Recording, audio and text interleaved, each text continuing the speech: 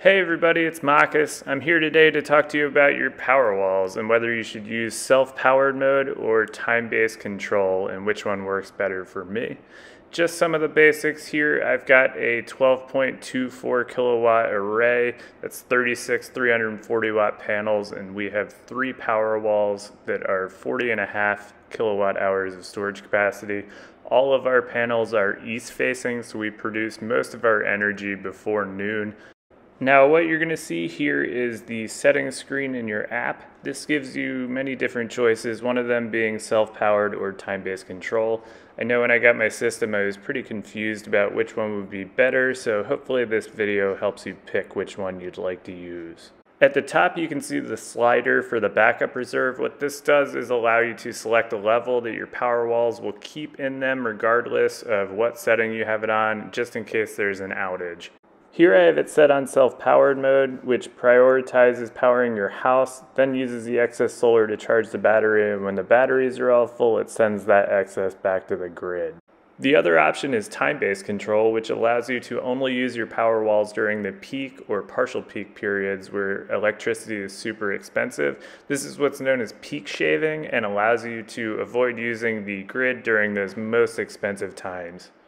At the bottom you can see the Edit Custom Rate Plan button. That allows you to assign time periods for your peak and partial peak periods during the weekdays and the weekends. So here's some data on time-based control. As you can see in the graphs from the app here, basically during that 4-hour period we're using about 10% of the Powerwalls, 4 to 5 kilowatt hours or so.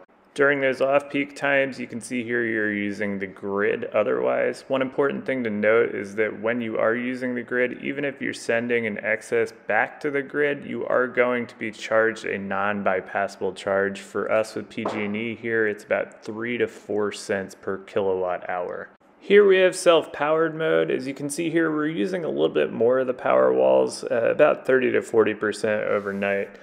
But at the same time, we're not using the grid at all. Here's a really net negative day. The day after that just is a little bit positive because we did 4 loads of laundry. The important thing to note here on these screens is that we're 100% self-sufficient. That means we're not paying any of those non-bypassable charges for using energy from the grid. So at this point, you're probably wondering which one should I use? Both self-powered and time-based control have their benefits.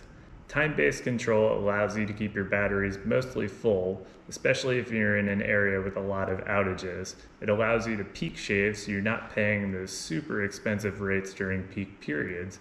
And it also allows you to keep the wear and tear down on your batteries by not using them as much when you do.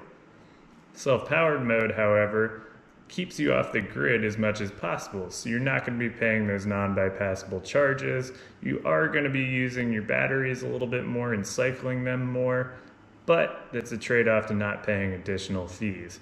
So in the end, it's really up to you on which you prefer. I wanted to not pay PG&E as much money as possible, so I chose to do self-powered. I have found that during the winter months, typically the month or so around Christmas, I don't really produce enough to fully recharge the batteries. So I do switch it into time-based control during that period.